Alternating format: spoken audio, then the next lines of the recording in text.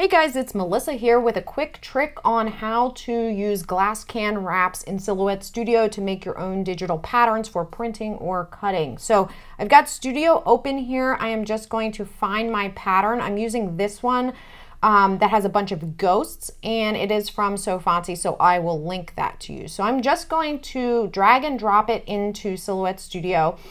Because it is for a glass can wrap, obviously it's sized that way. Before I do anything, I'm going to turn off the cut lines so that I don't have all that extra data. So I'll just go to send and then no cut.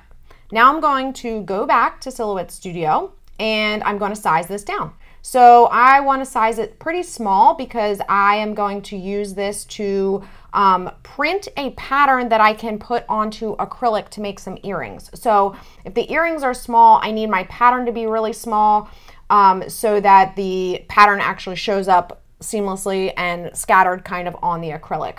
This is 12 inches, so if you make it about 4 inches wide and then tell it to replicate 3 times, you will have your full pattern there. Now I can select the entire thing and tell it I want to replicate down.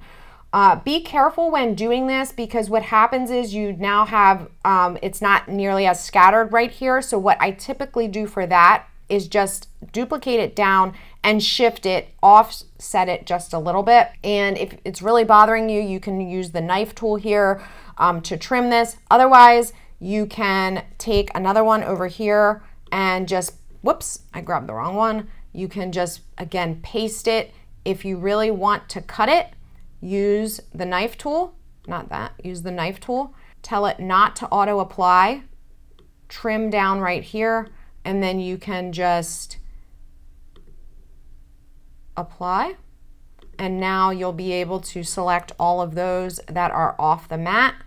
You can repeat on the other side, and I have my pattern. Of course, I'm only doing a small area because I only need a small area for my printed material.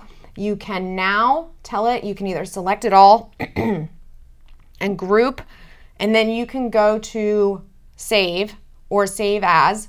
So if you do save, I'm going to save mine to my desktop, and I'm going to tell it that I want it as a PNG, and I'm going to call it, ghost pattern for earrings. And I am going to tell it that I definitely want a transparent background. If you want to increase the DPI, you can change that here. Mine's already pretty large, so I'm just going to save it. So now I can use this pattern. So what you'll see, I'll go back to my desktop so you can see it. I now have this pattern here that I can bring into other programs and print. And that's exactly what I'm going to do on acrylic, clear acrylic, and then I can laser cut my earrings. All of the information, the description for everything that we just talked about is in the description below. I will link you to this pattern. I will link you to the laser cutter that I used and the white toner printer that I used for the printing the pattern. Looking for more tips, tricks, and hacks in Silhouette Studio? Make sure you hit subscribe and don't forget to check out Silhouette U, which is my membership website. One-on-one chat with me, exclusive videos that I don't put here on YouTube, and a whole lot more. Not into that? That's all right. I got the free blog too at silhouetteschoolblog.com. Thousands of free tutorials that you can check out.